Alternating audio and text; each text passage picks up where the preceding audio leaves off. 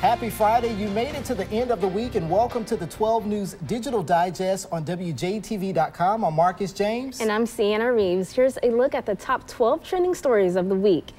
After 10 deaths in Mississippi's prison system, Governor Tate Reeves and Interim Correctional Commissioner Tommy Taylor are working to restore order. Governor Reeves is confident that the steps they're taking will make the system better. After touring Parchment on Thursday, the governor found severe maintenance issues, which Reeves says are mostly caused by inmates with nothing else to do. 12 News asks if any emergency funding has been thought of for repairs and the addition of guards. Here's how the governor responded. If and when that becomes necessary, we will go to the legislature and ask for additional funding. Many of the steps that we are currently implementing are really more managerial. There was also talk about reopening Walnut Grove Correctional Facility. It shut down about 4 years ago. Reeves said it could be privately ran. Former Mississippi State wide receiver DeRonia Wilson was killed in Birmingham on Tuesday. He was found unresponsive by a family member at home. Police say that the 25-year-old's death had been ruled as a homicide. There's no word on a suspect. Funeral arrangements have been set for Clinton police officer Johnny Figures. Visitation will be from 1 p.m. until 7 p.m. on Friday at Jackson Memorial Funeral Home. The funeral will be held on Saturday at 11 a.m. at Morrison Heights Baptist Church. In addition to Figures' death, his family's home was recently flooded. A GoFundMe has been set up to help the family. Funeral arrangements have also been set for Petal teen Jacoby Bergeron. He passed away last week after a battle with Batten disease. His funeral will be at Carterville Baptist Church in Petal on Saturday. The viewing will be from 11 a.m. to 2 p.m. The service will start shortly after. The CDC says the United States is in peak flu season. And a new study shows that millennials are not getting their flu shots. Some Jackson State students said they don't need the shot because they don't get sick. 12 News asked JSU Dr. Samuel Jones Jr. how this affects visits to the college's health center. He says the facility doesn't order as much of the vaccine as they once did. The flu vaccine itself is limited based on the demand. It's just not that sought after. It has been fairly mild so far. I probably should knock on wood because in a week or two we might get 20 or 30 cases as it has been in the past. And you still have your tonsil? Doctors recommend that everyone get their flu shot. Familiar Jackson grocery stores will soon have new owners and a new home. 3, 2, 1. Familiar Jackson grocery stores will soon have a new owner and a new name. 12 News' Gerald Harris has more on the sale of the McDade's and Frugal grocery stores. A Mississippi company is taking over 4 Jackson grocery stores. Locations are so great in great neighborhoods on North Side and Vondra and Belhaven and on Ellis Avenue and Westland.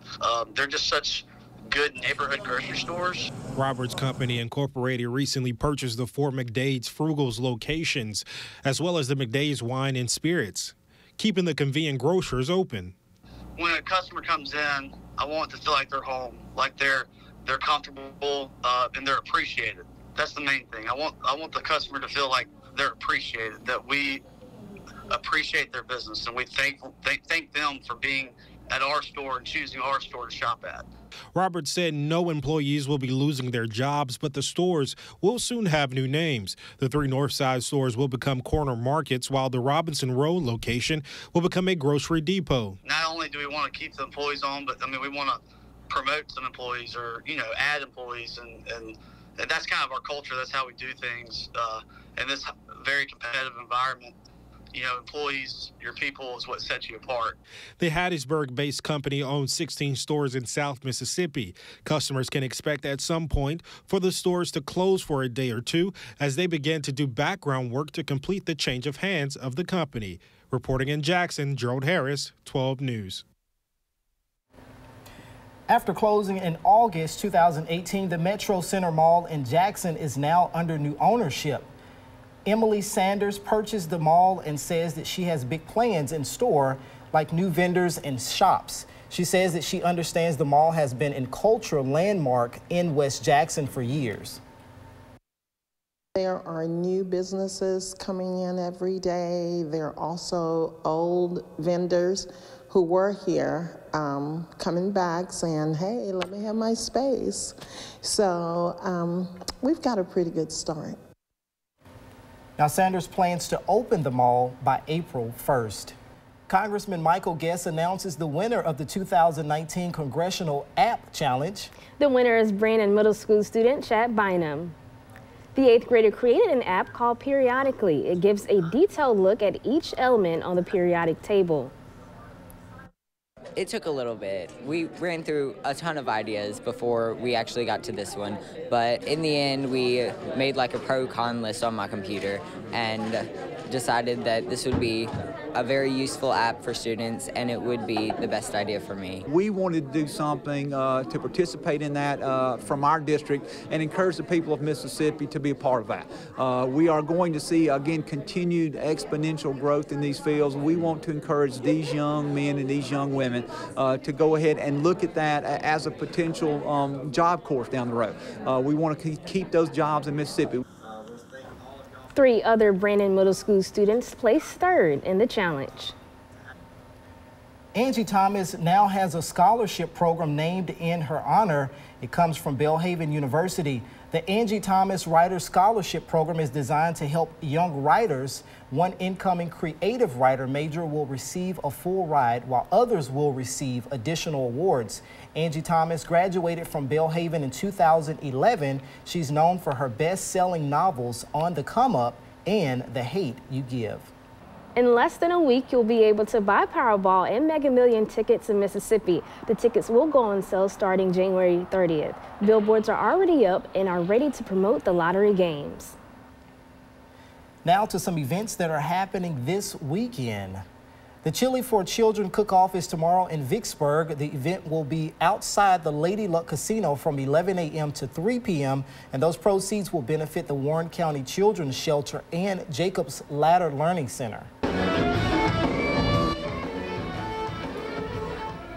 Television is gearing up for the biggest night in music. One of the Grammy nominees is right here from Mississippi.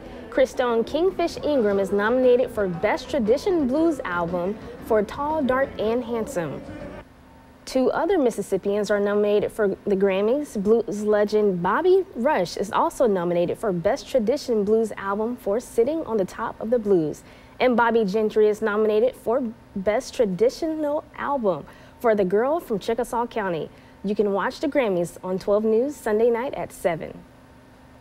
Remember, news, weather, and sports are available 24/7 at WJTV.com and on our news and weather apps. And as always, be sure to engage us on Facebook, Twitter, and Instagram. And we'll be back next Friday for a look at next week's top 12 stories.